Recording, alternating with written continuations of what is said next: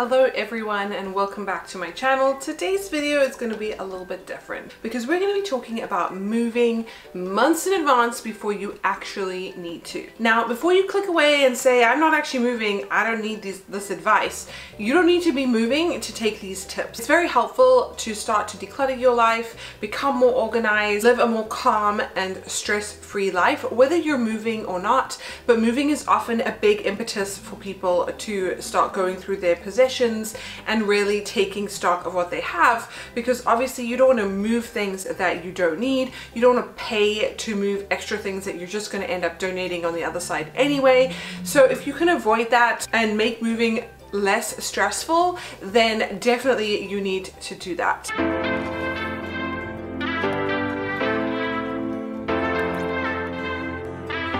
If you're new here, hello, welcome. Thank you so much for stopping by my channel. My name is Julie. I'm an occupational therapist.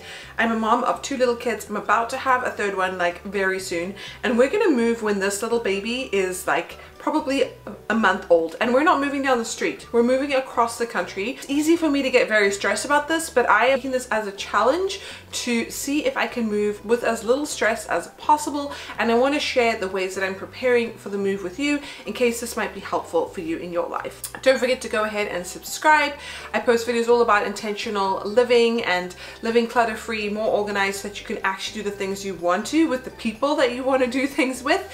So make sure that your notifications are turned on. Give this video a big thumbs up, and let's jump into the tips. Firstly, I want to just say that moving can be an amazing opportunity. Often we're moving because, you know, things have changed for the better in our lives. We have a better job opportunity, or we want to upgrade our homes. Sometimes moving can be kind of saddled with sadness. Perhaps we're going through a separation, or there's been a death in the family. Either way, it's an opportunity to start afresh, to evaluate what your environment feels like to you, and to start over, which a lot of people would love. If you are in a position to be moving, I feel you, I'm there right with you, and I want you to try and view it as an exciting opportunity versus a huge stressful life change that's making you panicked and feel overwhelmed. So let's talk about time frame. You know, usually if you're doing a big move, I would say that you probably know about it at least a few months in advance, if not longer. But what do we usually do as human beings? We wait till the absolute last minute to start packing, to start going through things, and that's why it becomes super stressful. If you start planning this move in your head at least, you know, 3 months before you actually need to, and just like slowly start chipping away at the things that you need to do that inevitably come with moving, it's going to make it so much more of a peaceful and uneventful experience, because things always crop up, right? So even if you think, oh, I can do that closer to the time, or this is not necessary to do now, there's always going to be other things that will probably happen unexpectedly to fill your time. So whatever you can do ahead of time, at least in my opinion, let me know if you feel the same or feel differently, I think will only help you. I like to kind of think out of the box when it comes to moving. For example, look around your walls and look at the pictures on your walls. Is there like kind of cheap art that you've had on there for 10 years that you don't think is worth taking to a new home? Is that something that you could give to somebody else or donate to a charity shop or something? You know, you really have to think about everything, because when you move, literally everything is going to come with you or out of your home. So you need to start thinking out the box. Start to remove hooks and racks, railings, things that you might not be using that are temporary. You know, I use a lot of like command hooks, and I have got a million of them around my home, and the thing is, I'm going to leave them behind if I don't take note of where they are and slowly start to literally chip away and take them down, because I don't necessarily think that the new owners would want them. Consider the weather when you move. We are moving in summer, so we don't need winter jackets and ski clothes and snow boots and all this kind of stuff, so that can all be packed away already, or at least gone through, so that I don't have to worry about it closer to the time, and I don't need to have that stuff out cluttering up my brain and my space. Consider your kids' artwork and school stuff and things that are not really worth moving.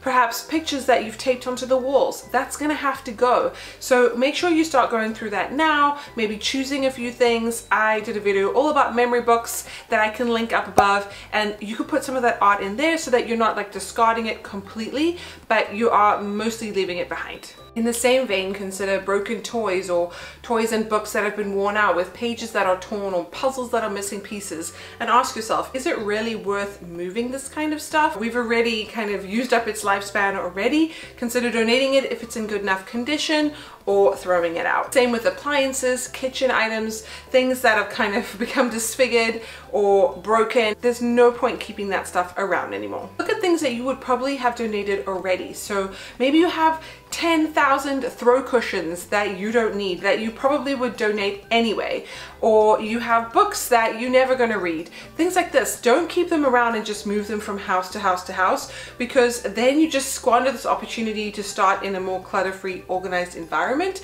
and it's much easier to move less things. Consider furniture that you might want to sell before you move. There are websites. One is called Kayo, another one is Apartment Decor. I can leave them down below, where they will actually come and collect your item and sell it for you. Or you can go the traditional Craigslist method or sell it to a friend, but consider this stuff and consider doing it months in advance so that you don't have to start selling things off right before you move. Start to use up food in your pantry, half open containers of condiments. Start using beauty products that are in your bathroom cabinet that you don't want to have to take just a tiny bit with you. Make a concerted effort to use things that perhaps you've sort of forgotten about. Otherwise, give them away to someone else, because it's no point transporting, you know, half a face mask, this much ketchup. It's just not worth it. Stop buying new things. A key component of clutter is obviously not bringing things back into your home, and with moving, you need to be really mindful of this, especially if you're someone who has subscriptions. Perhaps you use like subscribe and save on Amazon, or you're getting a regular subscription box for something. Make sure that you're canceling it or pausing it for the time that you're going to be away, transferring it to a new address.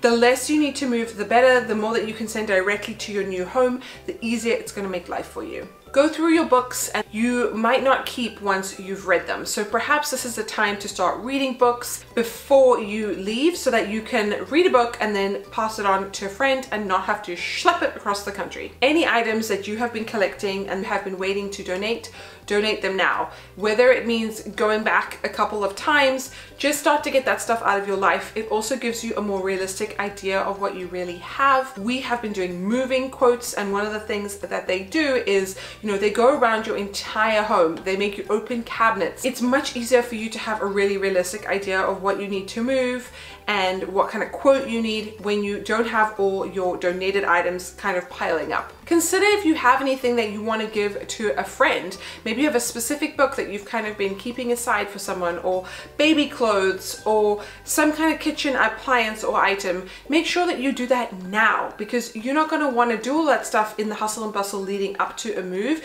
You want to get that stuff out of the way. So make a considered effort, go and meet someone in the park and give them what you have. When you're going through your things, if you have old towels or clothes or cloths or something that could be helpful with moving, you might want to set those aside and keep those for things that would break during the move. This way you cut down on waste when it comes to packaging and boxes, and it's always useful to have extra towels and mats and things around your home if you need to mop up wet floor and that kind of stuff. And it's just an easy way to move clothes and stuff all at once without getting additional materials involved. Start by cleaning your home now. So for example, using a magic eraser to get things off the walls. Maybe you're touching up the paint a little bit, just making things a little bit nicer. Maybe you're cleaning skirting boards and baseboards and things that you don't usually clean to make it nicer for when you have to sell your apartment, or you know, you're having new people come in. It's just easier to start doing that stuff now, slowly, because the chances are you're not going to have to do it all again,